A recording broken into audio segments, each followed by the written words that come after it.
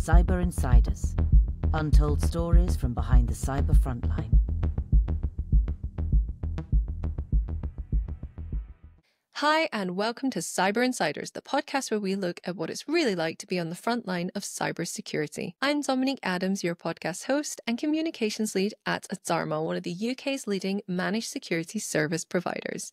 And today I'm going to be talking to Cian Heasley, who is threat lead at Adarma, about a hacker group, Scattered Spider, who are believed to be behind the recent attack on global retailer Marks & Spencer. By the end of this episode, you'll understand who is behind Scattered Spider, their evolution as a threat actor, their tactics, techniques, and procedures, and, importantly, how to defend against them. So, hi, Cian, and welcome to the podcast. Lovely to be here. So, who or what are Scattered Spider, and how did they first come onto the radar of the security community? So in, I think, early 2022, Scattered Spider were, and they still are, a very loosely knit collective of hackers. I think maybe 10, 15 years ago, they might have been members of Anonymous, doing defacements of websites for political reasons. Now that there's a lot of money to be made in cybercrime, these younger kids, in their teens and their early 20s, are more interested in making sure that they get some sort of remuneration for their criminal activities. So they were originally involved in hacking of telecom firms. So they would get access to customer databases, and then they would use that to do cryptocurrency fraud, for instance. They would get access to Bitcoin wallets or people's online banking via this access that they had to telecom firms in the US mostly, so Verizon, AT&T, companies like that. So what do we know about the group's affiliations? Like, who do they work with? Who are their collaborators or their co-conspirators? There's two different ways of looking at the affiliations of Scattered Spider. One is within the group itself. So there's different parts of the group that might specialize in certain techniques or certain criminal activities. So SIM swapping is one. So essentially taking over the phone number of a victim, and then you can receive SMS, MFA, or make phone calls or send text messages as that person. Another part of the group might be good at getting initial access to a system. So getting onto a system and then putting on malware, whatever else.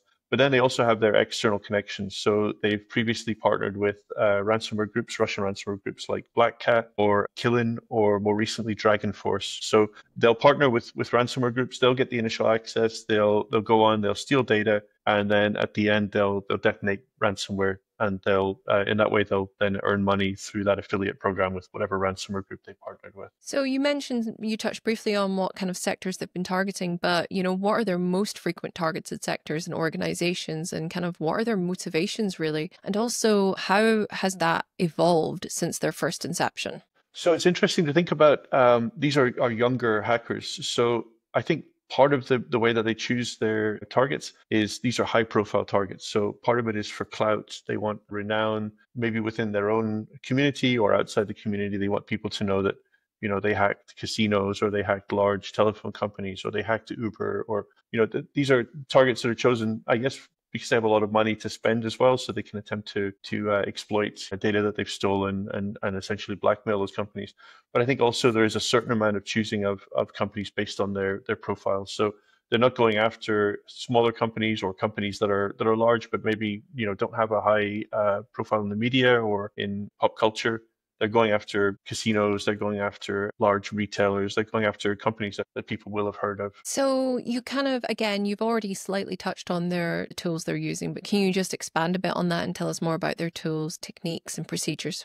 So initial access for them, a lot of time it will be social engineering, which is sometimes called voice phishing, which is a term I really hate. But they will call up a help desk for a company and they'll say, hey, I'm Steve from accounting. I don't really understand how the VPN works, but I'm locked out and I've got a presentation I need to get in for tomorrow. It would be a huge amount of trouble if I don't do it.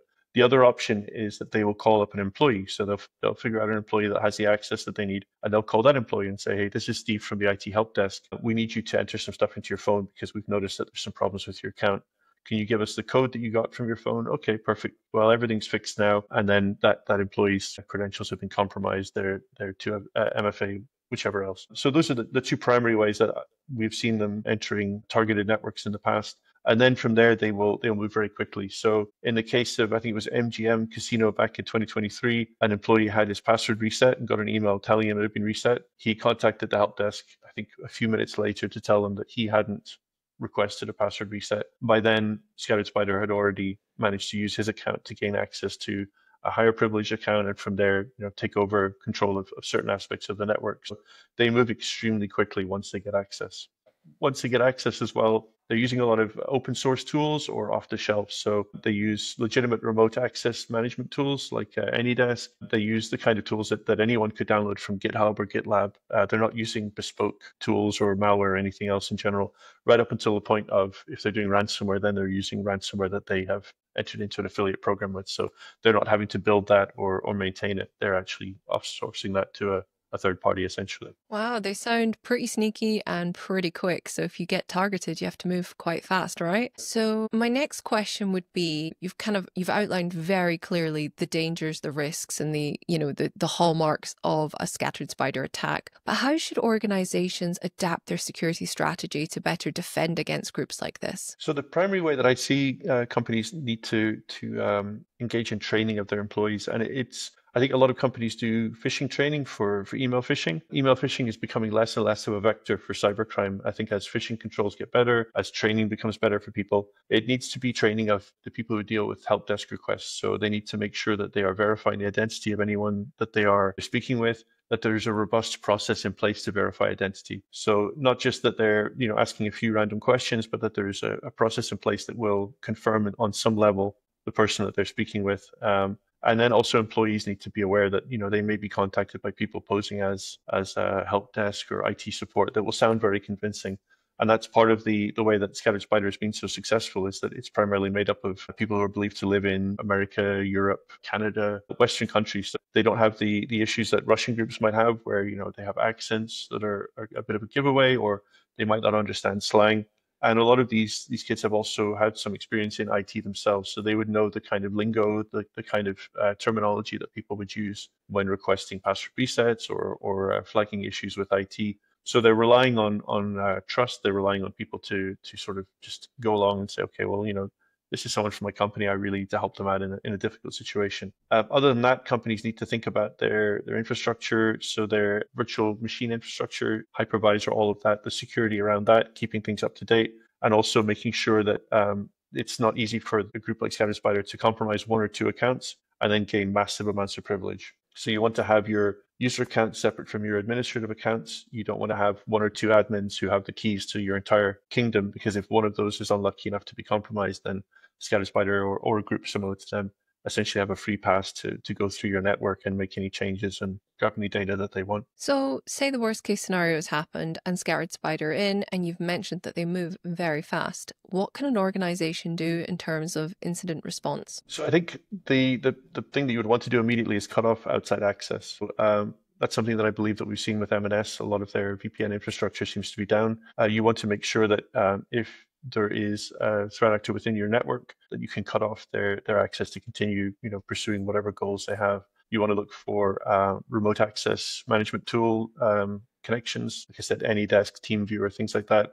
You want to look for C2 infrastructure, but I think ultimately, your best option might be just to pull the plug on the network and start shutting things down until you can do remediation and get either your own internal IR team or a third party to come in and do an investigation. And I think that's what we've seen with M&S, that they've gradually been taking parts of their network offline while they do investigations and try and ascertain, I guess, what the extent of any compromise has been. So I know you and your team have been closely following Scattered Spider's recent attack on M&S, and I know you guys have been very proactive in your response to kind of support our customers and to allay their fears. Can you tell me some of the things you guys have been up to, what you've done, and how you're supporting them in that sense? In terms of supporting our customers, we already have a large amount of data on Scattered Spider within our threat intel platform. We've followed, their exploits over the last, 3 years now. Their ups and downs. Obviously, there were some arrests last year, some arrests here in Scotland actually last year. So it shows that they really do have a reach throughout Europe and America. And we've been collating recent reports. We've been collating IOCs, making sure that those are sent out to our customer SIEM and EDR solutions. But also we've been looking at creating threat hunting and detection content that matches with the latest TTPs that we're seeing, not just in the reports we've seen in the media about M&S, but also in more recent reports that have been released about Scattered Spider in general. So we're basically pursuing all angles here to make sure that we have the best picture of what they're up to, what the capabilities are recently, and also that we're passing along that knowledge within our own company, but also to our customers. So obviously the reason we're talking about Scattered Spider today is because of their recent high-profile attack on M&S. And I'm just wondering, although nothing's been really officially, there's no official sort of statement on what's going on, but I would love to know what is being reported widely, and can you just set the scene and let us know a little bit of detail about what Scattered Spider has done and how that's impacted M&S? So, as you say, this is all based on anonymous sources and, talking to the media, but it does fit with what I would have expected. I think last week I thought myself that this would be a group similar to Scattered Spider, based on everything that we know so far, based on MS themselves, who they are. It just makes sense. My team have been following developments since Tuesday last week when M&S first announced that there had been a breach.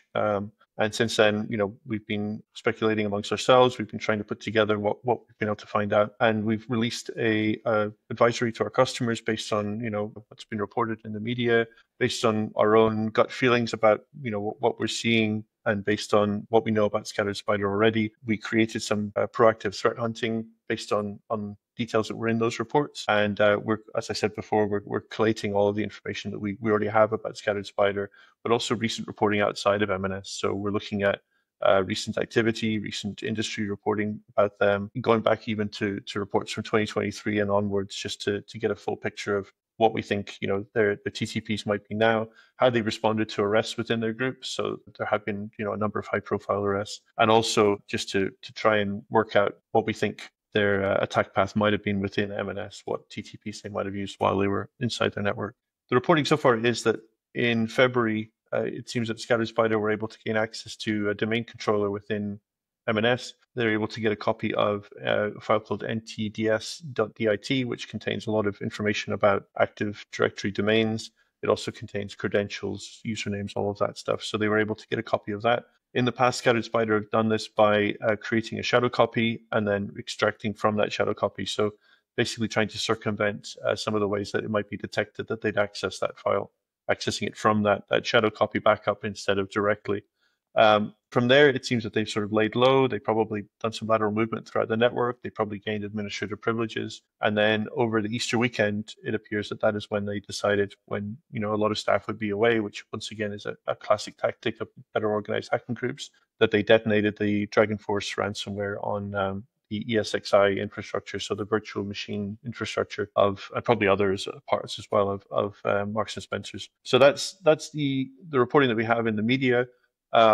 Obviously, nothing, as you say, is confirmed by M&S themselves, but it does make sense to me from an outside perspective and from what I've seen discussed by other security researchers that certain parts of their network have been offline, certain parts of the functionality of their business is offline, that this fits with sort of data exfiltration probably, and ransomware detonation of some kind, and then a long remediation process, which I think is on probably day 10 or 11 at the time of recording. Well, that's very thorough.